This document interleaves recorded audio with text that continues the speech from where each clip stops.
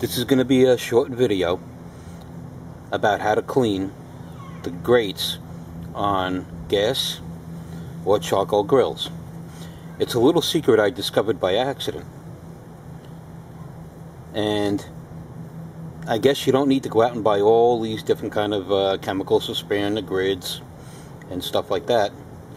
I only just got this brand new grill yesterday, used it for the first time yesterday, and we do a lot of marinating.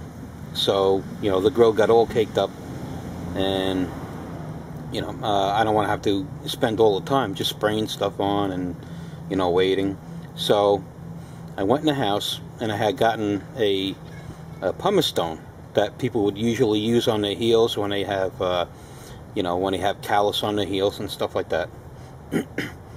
And I figured, what the heck, if it gets rid of callus on somebody's heel or their foot, I figured, let me give it a try.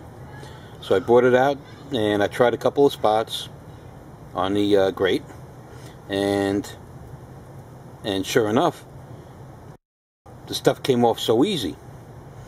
Here is what it is. This is a regular pumice stone.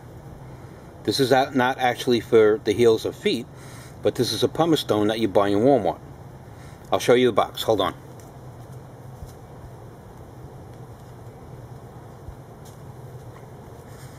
This is the pumice stone, box, and this is what it comes in.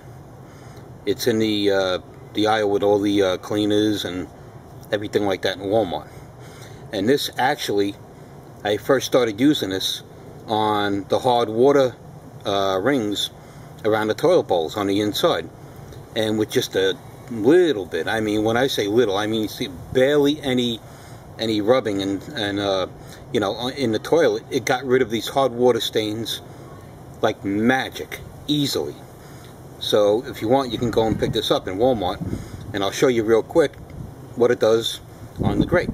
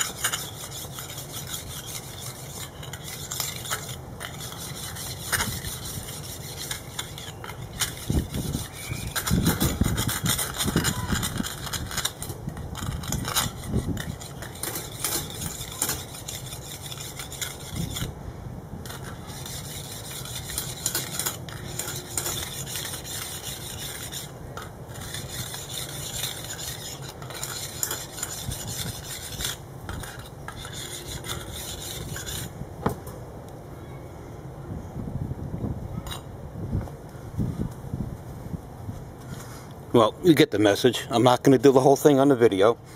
There's no need for anybody to sit there and wait. But I'll bring it in, and there is an area that I just did. Now I'll go over to the area that I did not do. So, well, that's basically the video. And after this, I guess if you want, you can just go and spray it down and clean a little more with, some soap and water, just to get any residue off and stuff like that.